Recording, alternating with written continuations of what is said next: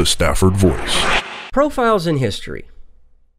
Nicknamed Honest John, Benjamin Rush described him as a plain, honest, well-meaning Jersey farmer with but little education, but with good sense and virtue enough to pursue the true interests of his country.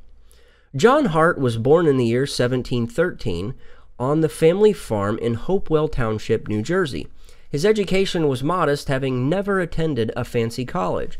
Rather, he worked hard helping build up the 400-acre family farm, and over time, with the aid and investment from other family members, he grew it to include a grist mill, a fulling mill, and a sawmill. In 1740, he married Deborah Scooter, and together they would have 13 children. Hart was a generous Presbyterian who actually donated land to the Baptists in 1747 so they could build a church. In 1750, John was elected to the Hunterdon County Board of Chosen Freeholders. However, it was his generosity combined with his work as a judge that got him elected to the New Jersey Colonial Assembly in 1761, where he would serve until 1771, during which he was appointed to the local Committee of Safety and the Committee of Correspondence, as well as becoming a judge on the Court of Common Pleas. During his time with the Committee of Safety, and having been opposed to the Stamp Act, he gained the attention necessary to be selected as a delegate for New Jersey in 1776.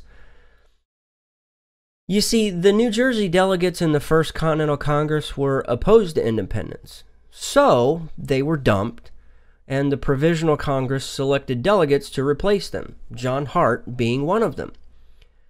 He arrived in Philadelphia just days before the votes for independence would be cast, voting in favor of the Declaration of Independence, earning him the honor of later signing it in August of 1776.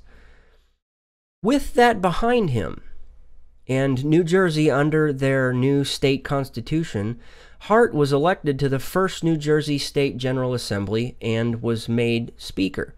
As Speaker, he would take on the additional duties as Treasurer of the Council of Safety, President of the Joint Meetings of the New Jersey Congress, and Commissioner of the State Loan Office. Now, there was a period of about a month that the Assembly shut down because, well, it was just unable to work without its Speaker, because on October 5th, 1776, John went home to see his sick wife.